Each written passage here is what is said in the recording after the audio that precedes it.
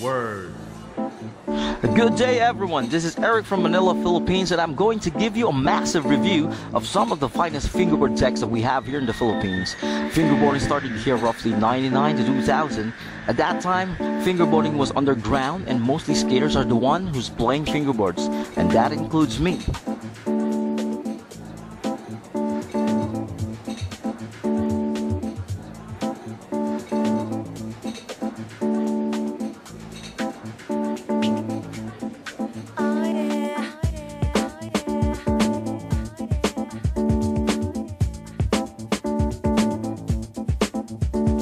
They are the pioneers of Philippine fingerboarding scene. Like Vergara, the owner, started to build these fine decks back in 2009 with the desire to provide the best wooden fingerboard to locals at a very decent price. What's good about their fingerboards is since 2009, they never changed the shape and quality of the deck. Bike has perfected the fabrication of dirty fingerboards and established its name even in the international scene. Mike Schneider recognized the good quality of the deck and incorporated them in flat face Webster in 2010.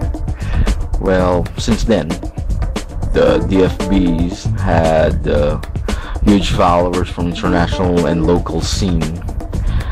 They even had international riders. What I have here is a 13mm deck, 5 plies with premium Philippine exotic veneers, top of the class. The concave is very unique, became their signature ever since. And well, please note that we don't have huge machinery to create decks, so this is really handmade with 100% pure fingerboarding love. The edges are sanded perfectly, and you'll be stoked on how clean and neat the edges were sanded. The veneers are dyed real good with vibrant dyes in between, plus top of the line wood glues and stuff. Concave is a low with kicks on the low to medium stances. The deck is very crisp and compact and pops astonishingly loud. This deck is loaded, full of arsenal, and really hard wearing. Most of the DFBs are blanks, as Bike's passion for monochromatic and simplicity. This deck made a huge impact in the evolution of and progression of the local Philippine scene. They became a household name for every fingerboarder. This is the most significant, moreover noteworthy deck this country has ever made. So that's 30 fingerboards.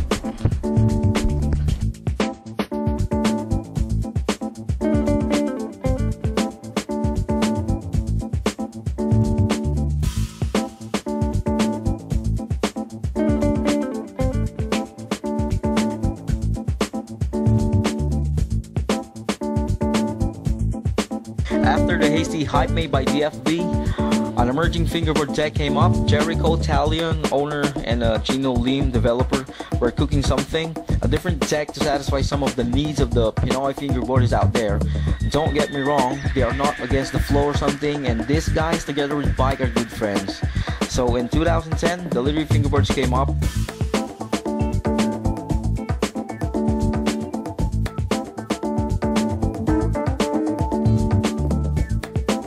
A powerhouse fingerboard brand from down south. This deck is 30.55mm, 5 plies. Word. The concave is low to mellow and a relaxed feel on top. Kicks are medium high with no steeper and longer than tail, which is very good. The veneers are top notch and crisp, and the dye colors are perfect. Holes were drilled with countersink and were perfectly aligned. So this deck is sexier than the aggressive look of dirty fingerboards. They had some prototypes before, as they were trying to come up with a specific shape fit for their styles. I believe I owned one, luckily. They had the curly maples before, which were a bit shorter and measures 28-29mm. Then they came up with this, famously known as the classic shape. The pop is excellent. You can hear the and feel the wood. The shape is totally rare. Haven't seen anything like this lately. And right now they're in a way inactive, as Jericho needs to concentrate on his final stage of college studies. But he confirmed the return of Daliri Fingerboard soon. I'm personally excited as they reveal a possible project 32mm.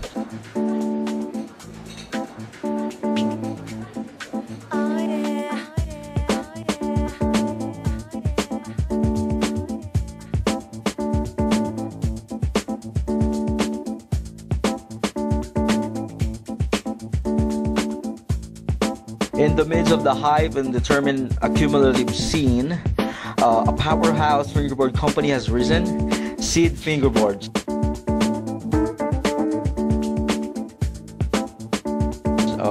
Planet everywhere is how Seed Sisam, the owner, observes his ideology.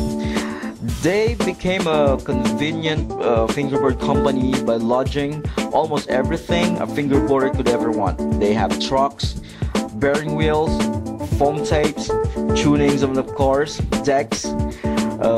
They have been the answer to the new wave of fingerboarders in the Philippines. Almost everyone have their products as they deem a more accessible feature, which is affordable prices and a friendly customer service.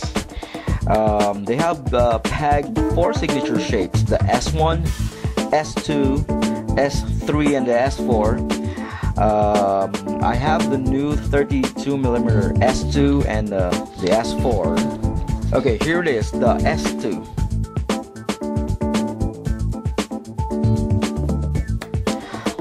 32mm is simply amazing. Though I'm not a big fan of the shape, but I can still say this is a very good deck. High kicks and a bit of a stiff concave, which is, I believe, the deep concave compensates the high kicks. I guess that's my idea about it. This is 5-ply, all maple. The edges are pretty much sanded and the whole structure is pretty much lightweight.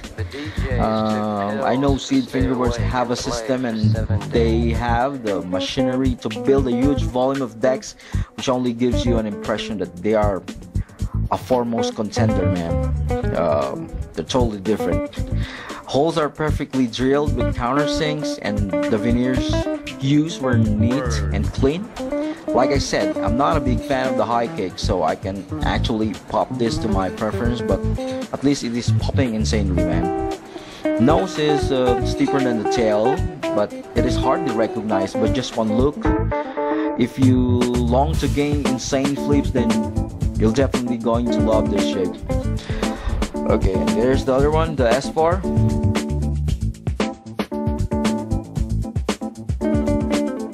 On all Seeds shape, this one is my favorite. S4 32mm. This incorporates medium kicks and a considerably low concave. It feels more relaxed, no pressure, and more realistic. Nose is longer than the tail, though it's hard to see it on my lens, but it's distinctive in person.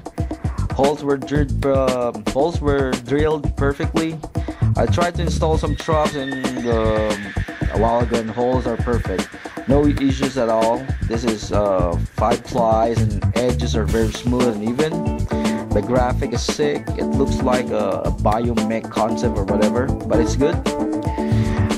Seed Fingerboards knows how to play the game in terms of supply and demand, business, and giving more to the scene. They are very much active, sponsoring and hosting events and competitions. They have some of the best sponsored riders and they are expanding and growing even more, man. They are also investing on apparels and accessories. I can say they are the future of the local scene. They will remain resilient and strong. Next up, a new founded fingerboard company, FA Fingerboards.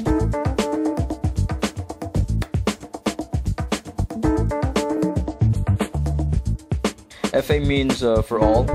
Well, despite being new to deck making, their owners are those who've been fingerboarding since 1999. Benny, Estanislao, and Resty joined forces to create their own deck, a dream deck. 7 ply. By the way, Resty was the man behind flat face sticker called Filipino Design, so go check flat face and you will see there. He designed it for Mike Schneider.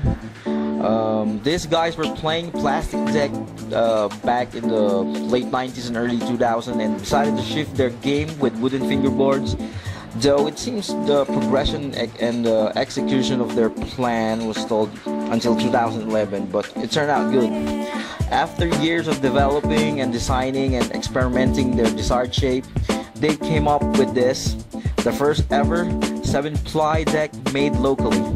Weird because according to Benny, they are not making 5 ply decks, only 4 and 7 ply. Anyway, they launched series of deck sizes from 13mm to 32.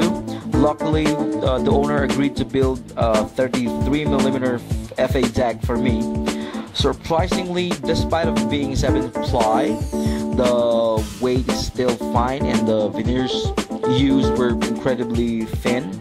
You can compare this 7 ply to a 5 ply and the thickness are still the same, man. The concave is very mellow. The nose is longer and steeper than the tail. They are still considered medium kicks, I believe. The quality of the veneer used was totally different. I presume these are not maple, but the pop is overwhelming, man. The deck is so solid and you can feel the durability of the 7 ply.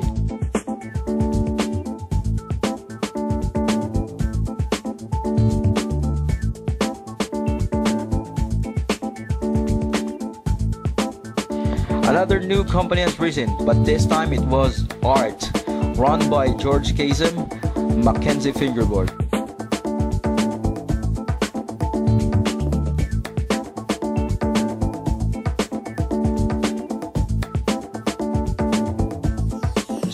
The first notable characteristic of Mckenzie is this, split plies, baby.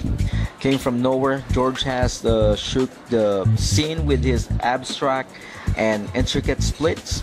I don't know where he got the patience, but he's really sick in doing splits, man. Take a look. I have 2 Mckenzie fingerboards here. This one is 32mm and this one is 34. Both came from the same mold. The shape and mold of these decks are totally different from the traditional decks. The concave is very noticeable and may categorize as medium to high steep concave. The kicks are totally different from each other, so I really like the diversity of this deck. Nose is deeper than the tail. The center width is more stretched than those near the kicks. The holes are huge, but I tried installing some trucks earlier and they fit perfectly. This 34mm is really amazing. The plies are nicely done and the feel of the fingers on the deck is very relaxing. Unlike other split plies, this pops radically because of the solid assembly of the splits. And Mckenzie is the next big thing, and they came out inexpensive considering the added effort to create splits.